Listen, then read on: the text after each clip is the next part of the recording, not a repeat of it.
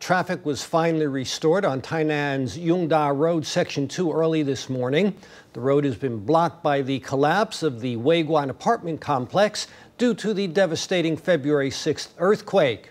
The Tainan City Government worked overtime to open the road for the benefit of commuters who went back today after the long Lunar New Year holiday.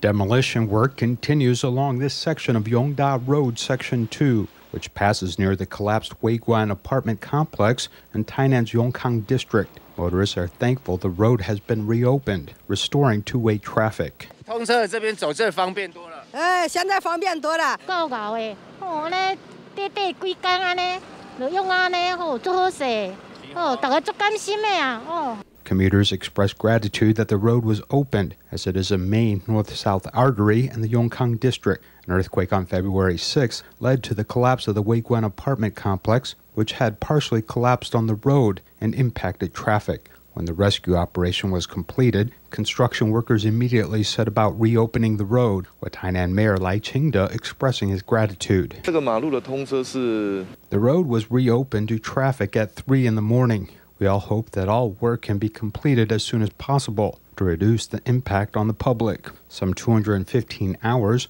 after the disaster occurred, Yongda Road Section 2 was reopened, helping reduce any inconvenience upon the public.